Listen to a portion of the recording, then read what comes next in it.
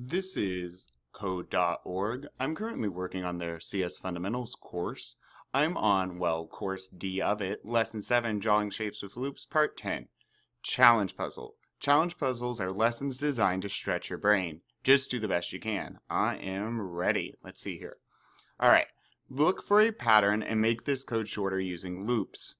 Alrighty, we have 18 blocks right now. They want us to only have 5 blocks, okay?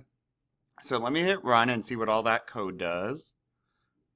Oh, you see how I'm moving through the ooh, fancy.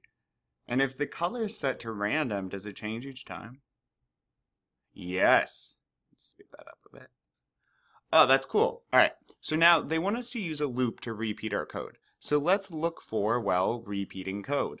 So set width, all right, we make our pin width 60. Then we set the random color, so it picks some random color. Then we move forward by 80 pixels, which should draw the first line. Then we turn right by 45 degrees. Okay. Now we set the color again. Oh, really? Huh, that looks similar.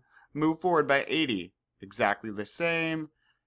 Turn right 45. Wait a minute, we're repeating code now. Okay? This and this are the same code.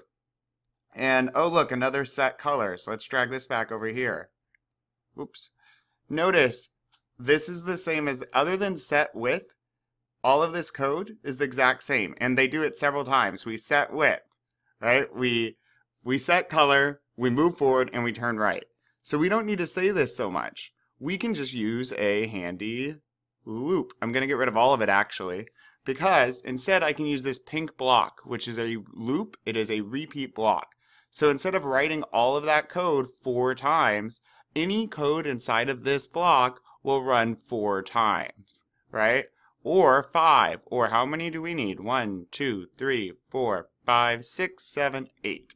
So I'm going to drag all this, drop it in here, and the code's going to run through, pick a random color, move forward, turn a little bit right, hit this, and loop back around and do it again. Let's see.